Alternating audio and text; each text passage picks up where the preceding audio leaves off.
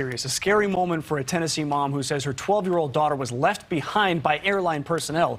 She was lost and wandering around Miami International Airport. NewsNation correspondent Ileana Diaz joins us live outside of MIA, where she surely has a cot or some sort of residence set up. She's always there. Ileana, thank you and good morning.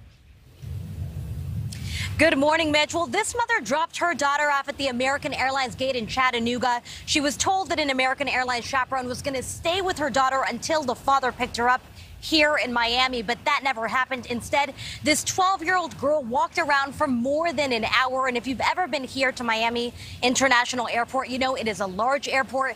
It is one of the busiest ones in the country. And to have a 12-year-old girl here alone all by herself is both scary and dangerous.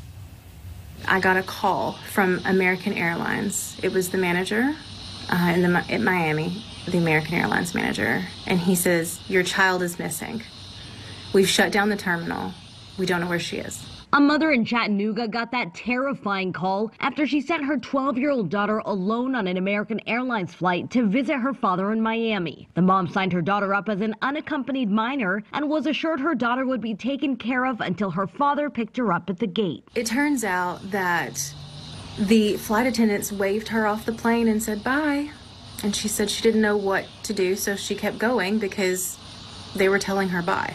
So she kept walking. Monica Gilliam paid an extra $150 to have her daughter escorted by an American Airlines official the entire trip. Instead, her daughter walked around alone at Miami International Airport. So she going through the airport with that billboard on her that she was an unaccompanied minor in one of the largest human trafficking hubs in the country. Gilliam says her daughter was eventually found by her father inside the airport. He finally got her there, but on the way out, not one American Airlines employee stopped her to see if she had an adult. American Airlines sent NewsNation this statement. American cares deeply about our young passengers and is committed to providing a safe and pleasant travel experience for them. We take these matters very seriously and are looking into what occurred. A member of our team has reached out to the customer to learn more about their experience.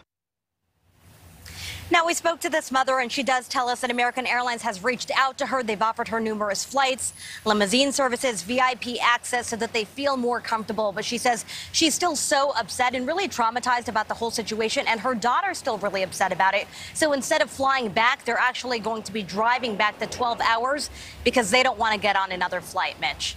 My goodness, that is an entire new level of lost trust. Ileana Diaz live in Miami for us.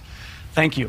Thank you for watching. Go to newsnationnow.com to find NewsNation on your television provider. And don't forget to click the red subscribe button below to get more of NewsNation's fact-driven, unbiased coverage.